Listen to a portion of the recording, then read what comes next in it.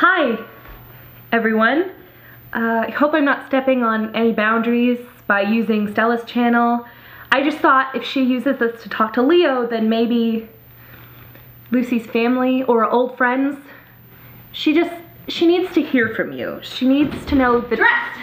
I need a dress. Whoa, what, you got a hot date? You joke, but in fact you're correct. Lucky Lucy snagged a date with that insanely hot bartender from X. Great! I think I have a sample. Hang on. Are you using Stella's computer? No? Yes you are. Where are you?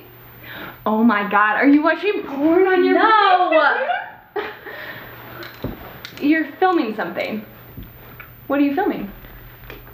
I'm so awkward in Stella's videos, I just thought that I would practice. No, you're not. You wouldn't be trying to hide it if you were. Andy, what's going on? I was just thinking that since Stella uses this to talk to Leo, maybe your family, if they just knew everything that you... Look, if they wanted to talk to me, they would send me letters, or at least respond to mine. I made my choice, and I'm okay with it.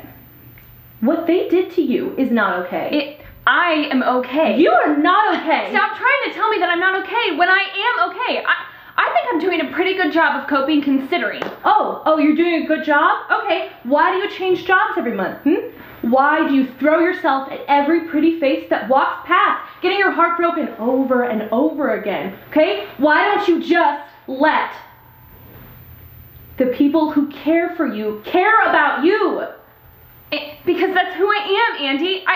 That's who I was in the day and that's who I am in the night.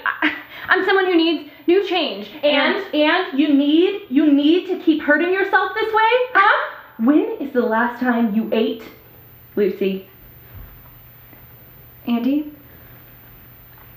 I adore you. And I am eternally grateful for the way that you patched me up and took care of me when the night tried to eat me alive, but you just don't understand, okay? You just don't. Then help me. Please, help me understand. I have to get ready for my date. Okay, I'll help you find that dress.